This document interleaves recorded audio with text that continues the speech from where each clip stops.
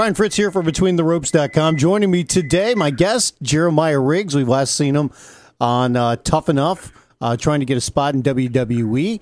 Jeremiah, thanks for the time. How's everything going these days? Yeah, man, everything is going good. I appreciate actually your time for giving me a call and being on your show. Everything's going good. I'm just back here in Mississippi, just living life, man. Been busy cutting the crops and in the gym pumping some weights, and just staying ready for anything that comes along, brother. How does it feel now that you're not in front of the cameras? Because you've done Ultimate Fighter, you've done Tough Enough, you've done a couple other reality shows. Does it feel weird almost when the cameras aren't on you these days? Yeah, man, it does. Actually, it's something that that you become immune to. I love the camera, man. I always, the red light to me is always on. But it's just a part of just being myself. I've had a lot of great opportunities, and I take advantage of them. And it is a little weird sometimes waking up not having that camera right in your face, or it's awesome, and hopefully somewhere down the road that someone will see something, give me a call back, or something will happen. Can you ever get used to having the cameras around you as much as they have been 24/7 when you're on those reality type shows? Oh yeah, man. To me, I mean, if I was to step out of the car right now and there was a camera right there, you wouldn't. You're gonna get the same Jeremiah Riggs as you gonna get any day I wake up without a camera. You get used to it. It's almost like sometimes whenever you get it, you're there. A lot of times, it actually just becomes a part of it. You get used to it and actually sometimes forget that they're even around you. So what was it that attracted you to want to get into wrestling and eventually make it onto the Tough Enough show? Well, honestly, I've told a lot of people this. I never really had a niche or whatever to get into it. Just a lot of my fans and management team and stuff. People, really came up to me with the idea of saying, we like your personality. I think there's something bigger out there for you. You just got this hellacious personality, and you're everybody that everybody have talked to me. Everybody has always said good things, and which I mean, I've always respected and looked up to that, and they said, you ought to try to go into pro wrestling. Just a character like you, I think would really blow the spot up, and really could become something big. And I never thought about it. I got asked a few times, like, well, what do you think about that? And I said, man, yeah, I would do it in a heartbeat. Just never had the opportunity, especially, like I always say, coming up how I came up, never would have dreamed I would be in the shoes I'm in now.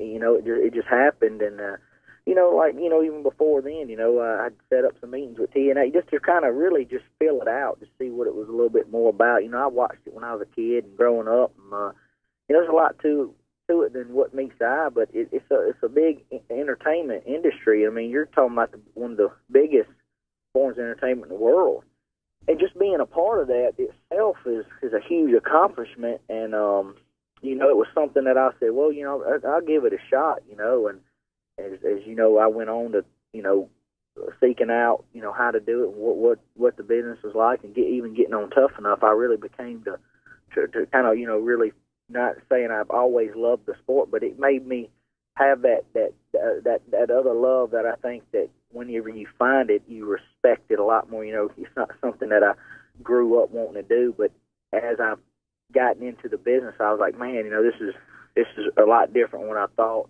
and it's a lot of fun, and I really love it, and I could see myself doing this. So, that's just a little bit of how I,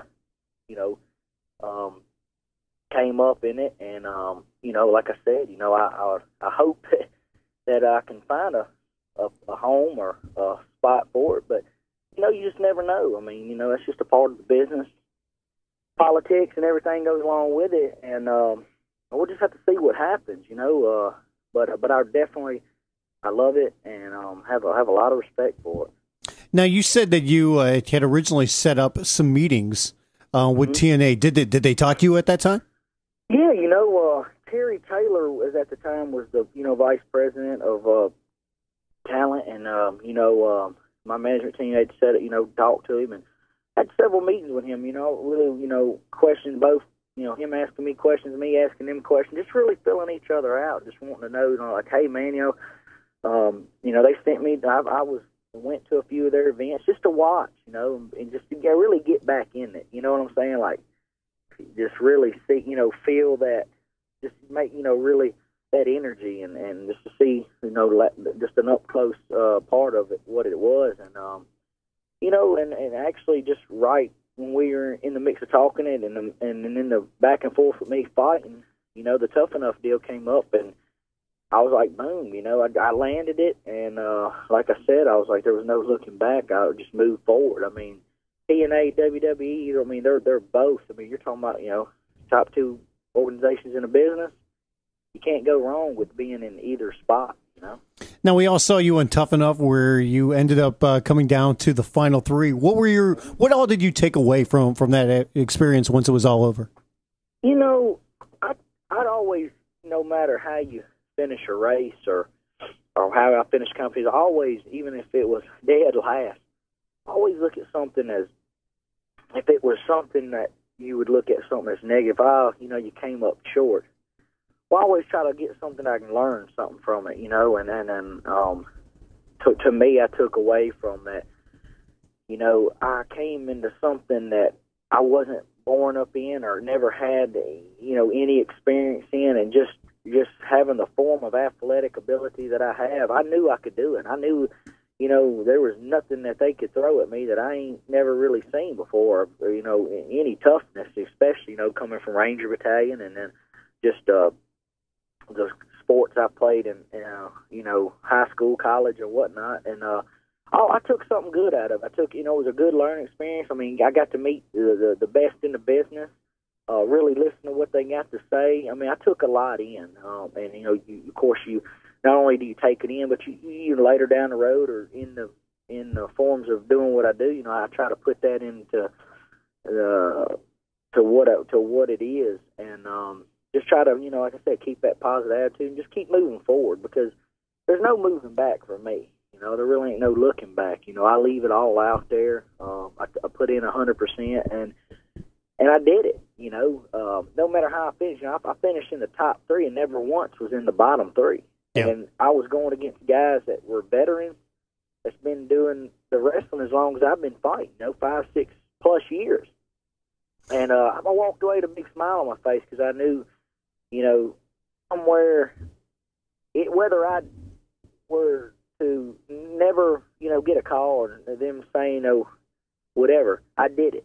You know what I'm saying? Like, I accomplished what most people couldn't and most people dreamed of. And to me, that's the big accomplishment. Now, I want to keep moving forward, but I also look at it as, man, that's a hell of an experience. And, I'm looking forward, I've done the tryouts and stuff like that, and you never know. Like I said, in this business, you don't never know what's going to happen, but I hope for the best. I really want to pursue this, and just, man, going no guts, no glory, man. Just go in there, balls to the wall. Anyone that watched the show knows that Stone Cold was very hard on everybody, and he was hard on you as well, but at the same time, it sure seemed like there was some kind of connection there between the two of you. Did you feel that way? And if so, how quickly into the process did you feel kind of that relationship with Stone Cold that was different from everybody else's relationship with him? Man, I think me and Stone Cold's relationship hit it off right at the bat. I mean, I think a lot of, I look at just saying where we, just the things that we do, a lot of similarities, and you know what I mean, the hunting and the country boy side of things. I think that took in a lot to, being a lot similar. I ain't saying I'm Stone Cold, but you know what I'm saying? Like, just that vibe, and just that you can kind of look at someone and you ain't got to say a lot. You can just be like, yeah, I get it. You know what I mean? I think that with me and him was, yeah, I get it. He gets it, and there didn't have to speak a lot of words. We just got it. And to me, the relationship that I think that we had was actually a good one. You know, I mean, I like him. You know, he was on a list of anybody I've ever wanted to meet, no matter what I was doing. He was always at the top. I was like, man, I really like it, dude. If I could ever meet someone, I always said I'd love to meet Stone Cold. And then that coming true, man, it was, you know, I want to get to know him. And, man, I tell you what, I was not let down one bit. Do you stay in touch with him? Yeah, you know, I've actually talked to him since the show. I mean, I've talked to him a couple of times. I'm even talking to him about going hunting, you know. I'm hoping that we can get together and go shoot some hogs or something. Man, I told him, we got to talking about hunting, and I told him, I said, all right now, you know, I'll hold you to it. So you say we're gonna go, I'm ready. I don't think I won't drive out to Texas, and you know, I mean, it was a good relationship, and I like I said, I would love to keep in touch with him and actually keep that friendship, you know. But yeah, you know, definitely, man, he's a stand-up guy and ain't got nothing but good things to say about Stone Cold. But that attitude he's got's real, you know. It ain't, you know, anybody can turn it up a notch, but you know, with him, man, it's just that what you see is what you get, and you either like him or you don't. And I think that with me, even the way I was brought up, you know, I look at myself the same way. And, you know, that's just a, you know, part of who he is and what he does. Do you stay in touch with Luke? Because the two of you were pretty close in the show as well. Oh, yeah, man. I actually talked to him, 2 nights ago. We talk all the time, even since after the show. We've gotten together and hit the river. I've flown up to Maine, and we had a really good time. And, you know, he's a good buddy, real good guy. And, man, we do stay in touch, just kind of seeing where each, you know, what's going on with each other, and just, you know, keeping in touch. And, you know, like I said, man, he's a stand-up guy, and I wish nothing but the best for him. And, you know, we'll see what happens. I think, you know, he has I would say he's got a good future in this business. You know, he's been doing it for a while, and he's good. He's good at what he does, and I'd like to see him. Man, I'd like to see him on Raw or SmackDown or somewhere. I really would. Well, yeah, we keep in touch. You know, we've kept that friendship. You know, it wasn't just, you know, that wasn't for cameras. You know, that was, you know, that was real. And you know, I like the old boy. Outside of yourself not winning, surprised that he did not win the competition? Yeah, I was. You know, when it came down to it, when I, you know, got called off, I told him, I said, man, you know, it's just, right before I left, I said, what's yours to take? Don't hold nothing back. You know, you put it in the bag and seal the deal, brother. And it was unfortunate the way it turned out, but, you know, like I said, it is what it is. You know, it does just, sometimes the cards don't always fall in your hands, and you just got to, you know, like I said, take them how they're dealt and do something with it. And then, you know, I don't really have much to say about how the choice went, because to me, I really don't get it. You know, you watch from episode 1 to the last episode, it gets squirrely to me on the decisions that were made. I really can't say I agree with it, but you know, I'm not the only one saying that. And you know, I mean, but that's my opinion, and you know, that's just one more opinion that, you know, it really don't matter what me or anybody else thinks. You know, they picked who they wanted. And that's just, you know, the hell with it. Now, I know that some people kind of raised their eyebrows when Rima was on there and what she brought to the table. When it came to the women on there, did you in particular see any of them as, you know, serious contenders to win the show? You know, I got asked this question by one or two of them. Actually come up and they said, you know, hey, Jeremiah, what, do you think the girl's got a chance at winning this? And my exact answer was not a chance in hell as long as I'm here. I said, there's, you know, y'all just be lucky, y'all just be happy to be here and do what you can do to be the top girl, you know, the female. But as long as I'm standing here, it ain't gonna be over me. You know, and to me, you know, when you take, not saying that a woman can't, there's nothing against the females, but whenever you're looking at a competition and you're going off, it's a different level.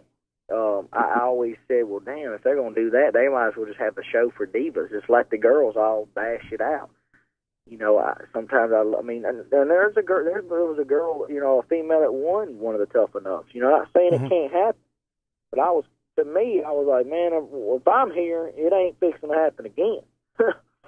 And but that was kind of odd to me for them to go through the same, what I'm saying, and actually be in a competition with what they were going up against. But then again, you never know what anybody's looking for. But I believe if they were going to do the both, then I think they should have separated them.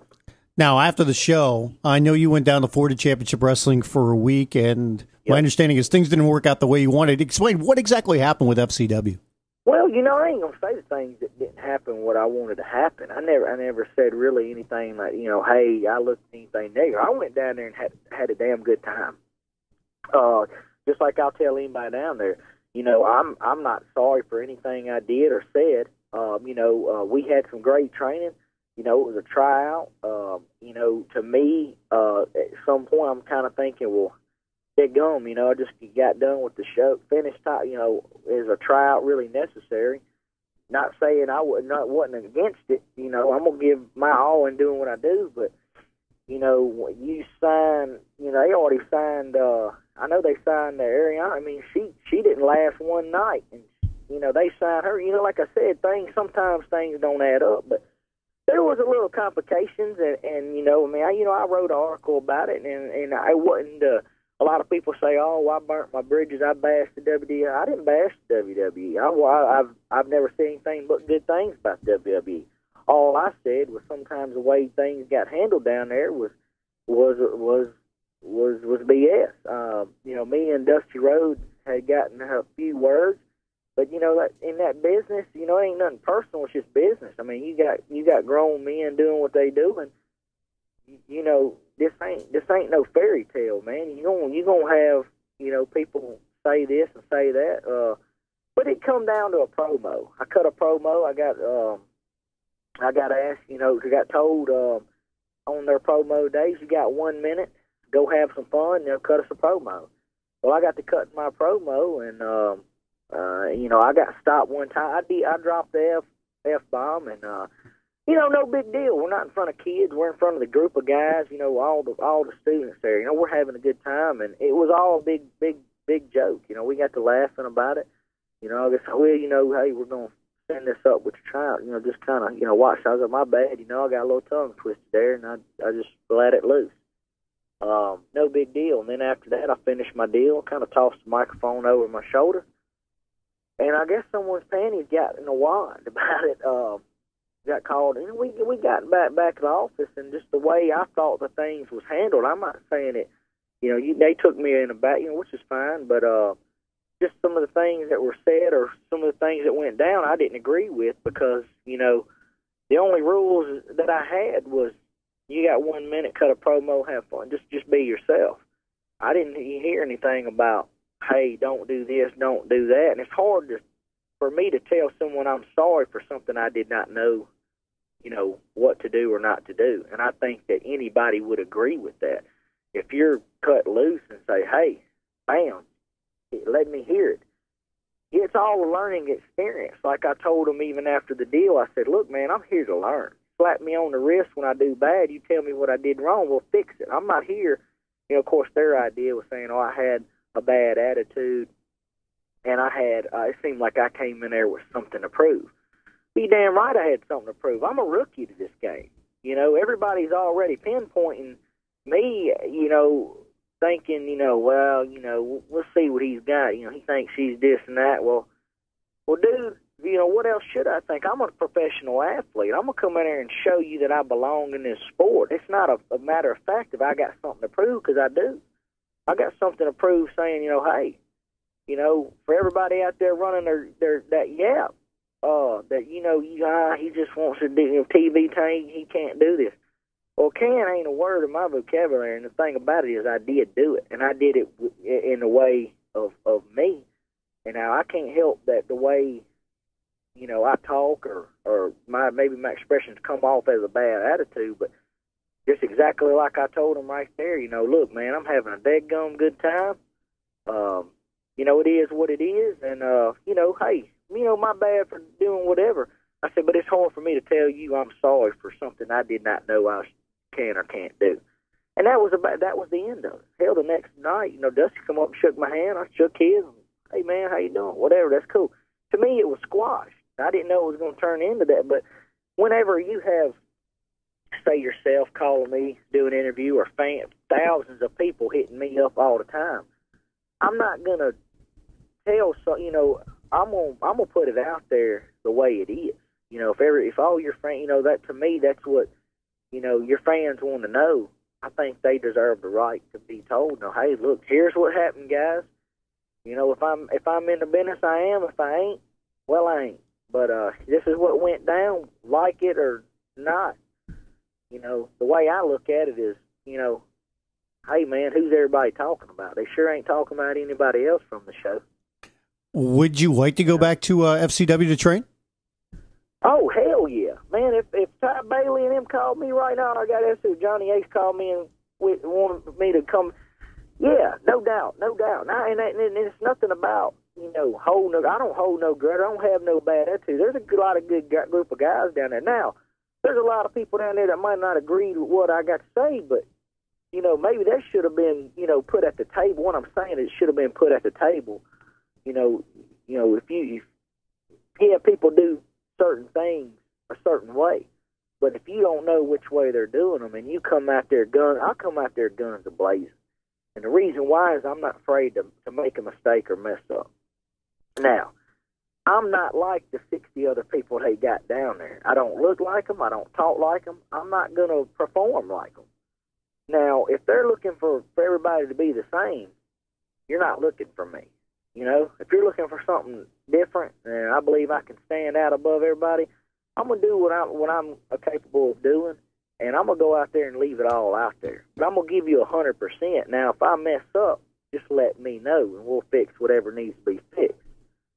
But, you can't expect a man to be himself when, I'm not going to be a clone, and I'm sure not going to kiss any ass. And what I mean by that is, I'm not going to beg, you know what I'm saying? I'm sure another thing I've also told myself, I'm not here to waste your time, and I sure don't want no one wasting mine. So just like I'll tell you or tell anybody else, if someone, they walk up, shook my hand and say, hey, we love you, everything, we just ain't got a spot for you right now, we'll keep in contact, I'm going to shake your hand and tell you, man, I appreciate the opportunity. Just like I told Ty Bailey himself on the phone, I said, well, got y'all's chance, y'all don't want to use me right now. And, he said, well, the door's not closed. Still, well, that's cool. I'm going to stay in shape. I'm going to stay ready for anything that happens. But I'm not going to sit around. You know what I'm saying? I'm going to keep moving forward. And but I haven't had anything really bad come out of it. I mean, I've had a lot of good. People say good things. People say bad things. But that's just life. That's just anything you do. But yeah, man, I'd love to be back down at FCW or in the WWE and doing something, I became a part of and something I love to do. But if it don't happen, man, I just, hell, you ain't going to cry over spilled milk, you know what I mean? Right. Because of some of the things that you have said, do you worry, or do you think anybody thinks, even though you'll think, hey, I put it out this way, I'm not trying to be disrespectful or anything like that, but do you at all worry that some people are going to have the thoughts about you that you have a bad attitude?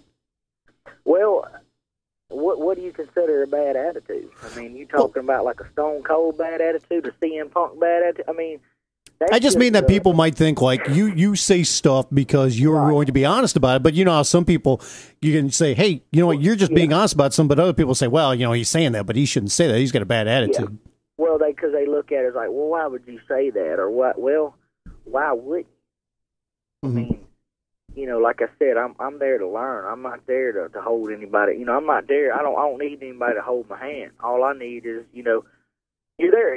Whenever you're training and you're learning, you're new to this. That's what you're there. That's what them coaches and stuff are there to do. I mean, they're their mentors. I look up to them guys.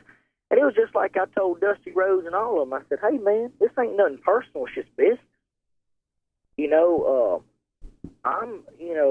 I'm having a great time, and the thing about it is I'm not, like I said, I didn't disrespect anybody. I'm not disrespecting the sport. I'm not disrespecting you.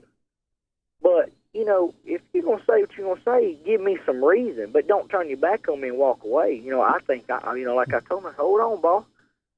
I think I deserve a right to explain myself, and I'm going to explain myself and, let you know, how I feel about the situation, whether it's good or bad. I think you ought to, hear me out. Now, and I said, hey, we're good, but, maybe we're not. The thing about it is that's just, like I said, that's no more than just two guys working things out. And some people might not work it because they got this, some people call it respect, or they call it, help me find the word I'm trying to use, what is it, ethics or whatever they, whatever they use. That's cool and all.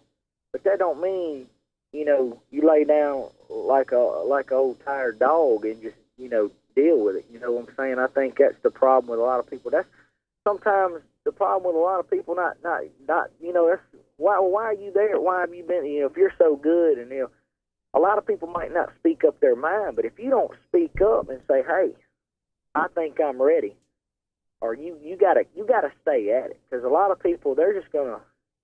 If you're content on being where you're at, you ain't never gonna go anywhere. And to me, it's not. I'm not content where I want to be the best. I want to keep moving forward. I'm gonna drill your ass. I'm gonna ask you questions. I'm gonna get in your face. I'm here to learn, and I'm gonna do the best of my ability. That's the thing about I'm a go-getter. I'm not gonna sit back and wait. You sit back and wait on somebody, you ain't never gonna get anywhere anyways. And just like I've told them, I said, y'all waiting on me, y'all backing up. I'm gonna get up in your drill, and we gonna do something. And by damn if I can't do it, I'm gonna give it one hell of a shot. And if I can't, just say if it worked out to where I didn't, I'm gonna walk away with my head held high, because I know I left it all in there. And that's the thing. I'm leaving it all in there. I won't look back. Have you been wrestling a lot since the show? No, actually I haven't, man. I've been busting my butt out here. I got a business, man. We on the farm, we cutting corn. I said I've been busy, but I keep myself in shape. Waiting on what's going on.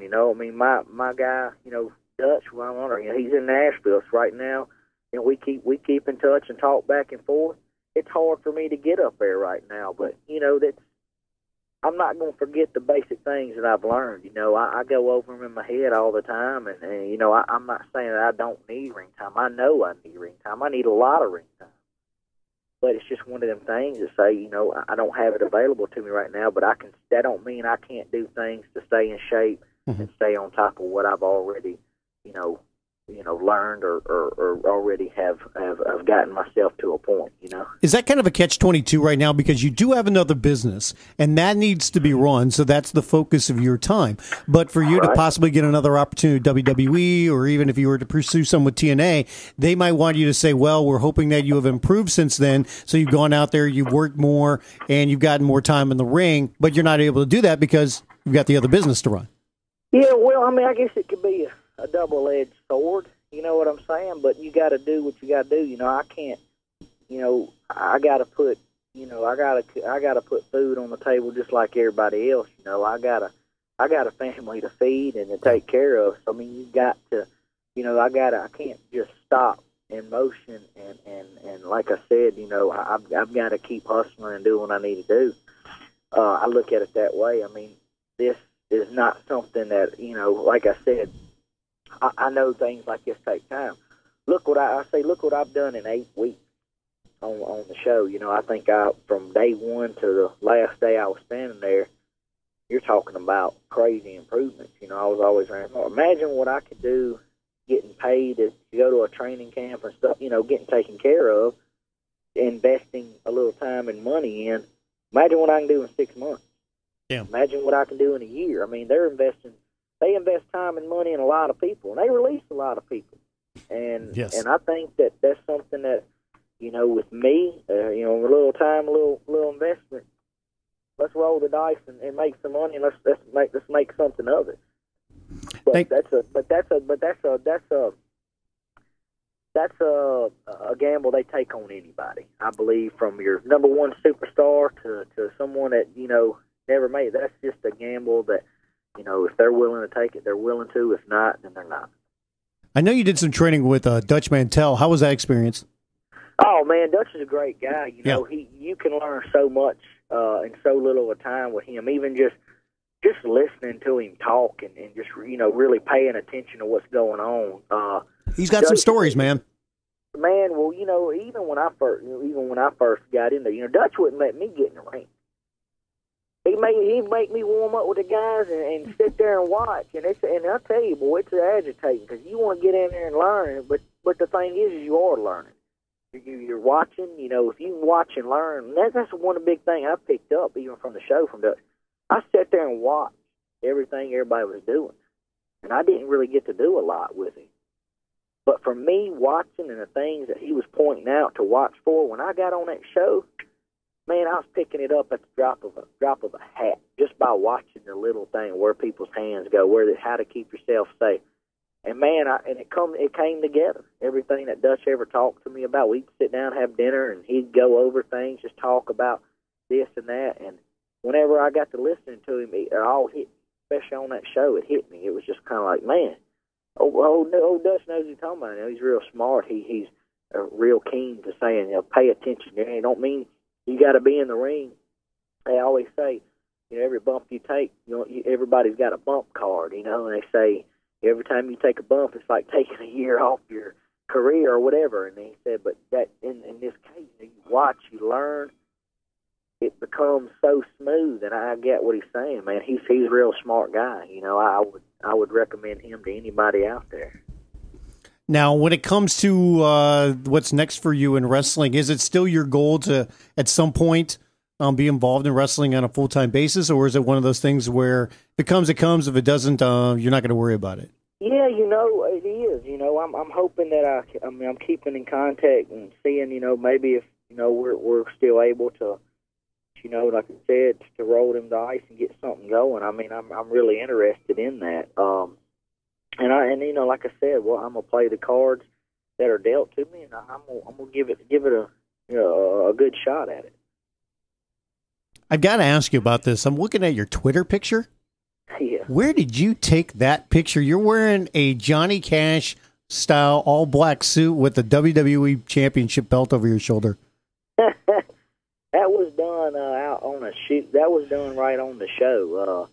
I forgot who took that picture, but we were back there messing around and stuff. And man, that was just in that photo shoot we did. And I threw the old belt around on my shoulder, and I'm gonna have some fun with this. It was just having fun, man. That's all that was.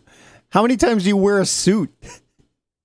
That was actually one of the first times I've worn a suit in a lot. I think the only other time I've ever worn a suit was at a wedding. Yeah. And I tell you what, I can get used to it, especially when they supplying you with stuff like that. That's something I'd wear a suit every day as long as they put it on your back. Really? I thought the Southern guys from Mississippi, man, didn't like to wear suits. I mean, Brett Favre, he's always wearing his Wranglers and a T-shirt. Man, I tell you what, being in a suit's pretty, it's pretty stylish. I ain't got nothing against a suit. That don't mean a suit can't get dirty too. You know what I mean? But I don't mind, man. My daddy always used to tell me, "Son, you need to buy your suit. Don't ever know when you need a suit." And man, when they hooked me up with that, I was kind of like, boy, Daddy be pretty impressed right now. I got that gum suit on and everything. I'd like to see what he got to say about that. Yeah. But it's cool, man. I'm wearing Carhartts and Pearl Snap. That's my style. But I'd put on the suit every now and then. It wouldn't hurt. Is your fighting career over? I'm not real sure. Right now, I really want to pursue the wrestling. I've had offers and stuff, and I've turned stuff down because of the wrestling. I look at it being a good, bright career. I don't ever say never, and that's something that it would have to.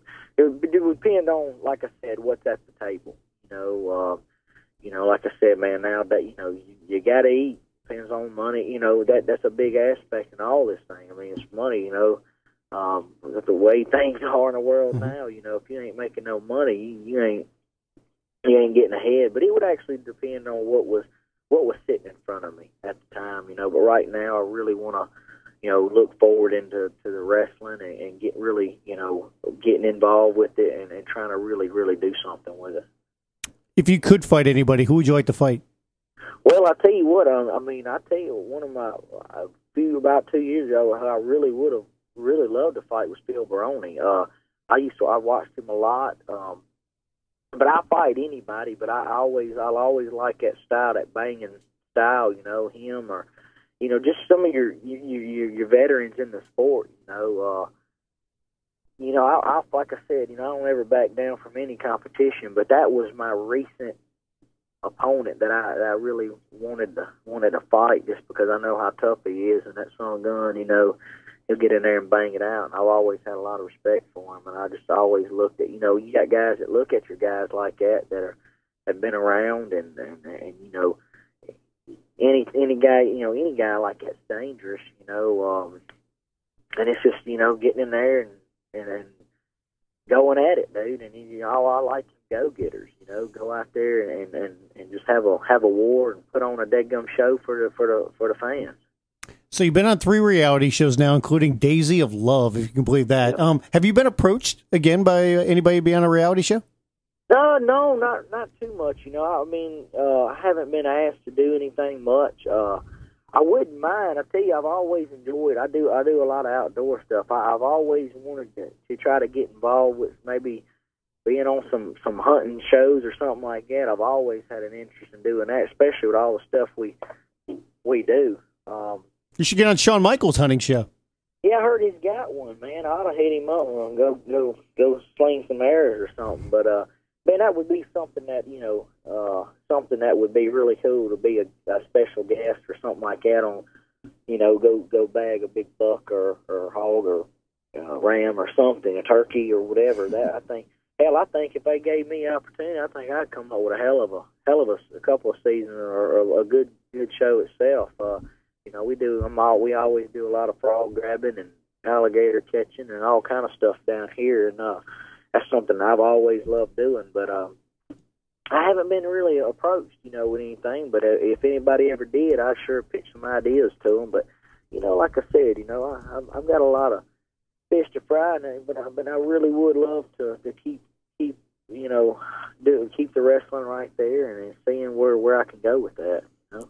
Speaking of reality shows, do you watch Swamp People? Yeah, that's a good show, man.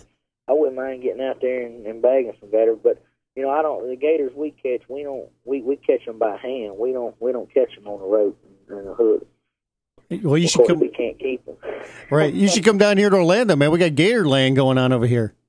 Yeah, well, shit, I need to get some. You got the number, man. Pass it out. Maybe someone want me to come down there and catch one with them. There you go. So, Jeremiah, well, I really appreciate the time. Best of luck going forward, and we'll see if maybe you get back in the wrestling ring sooner rather than later. So, thanks again, man. I appreciate it. Man, no doubt, man. Like I said, I appreciate your time and everybody out there that listens and supports me. I appreciate it, and you know, all the fans and all the support. That it really means a lot, and a little goes a long ways. And you know, we'll just see where it goes from here. Sounds good. Thanks again. Thanks, brother.